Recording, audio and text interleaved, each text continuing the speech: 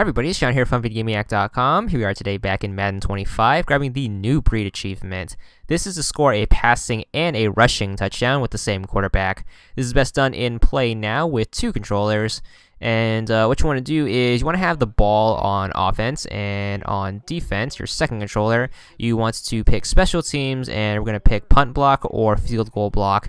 And for our offensive controller, which is getting the achievement, you want to pick Hail Mary, which is in passing plays.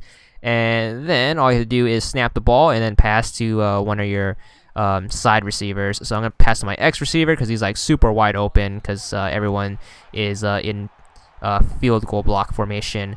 No matter how close you are, you should be able to run it in, no problem. Kick the ball off after a field goal and then score a safety on yourself to turn the ball over, and then punt it away. And then once you get on offense again, you want to pick Hail Mary again, and then you want to pick field goal block for your second controller.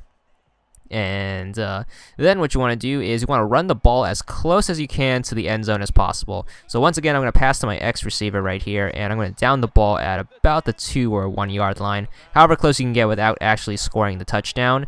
And then when you get to the next down, you want to do a standard pass, and you can pick any play.